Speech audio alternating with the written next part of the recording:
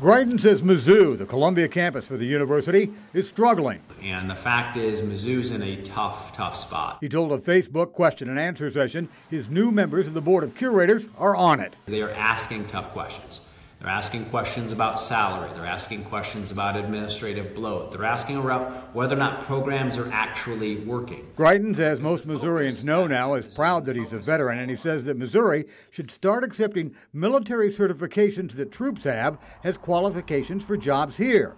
For example, a military truck driver in Iraq should be able to get a commercial driver's license here.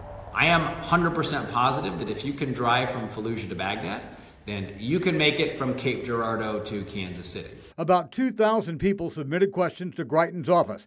The economy, taxes, and government red tape were common questions.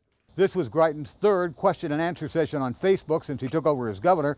It lasted about 20 minutes. Stephen? Greitens didn't take questions from reporters during the Facebook session, even though they were submitted.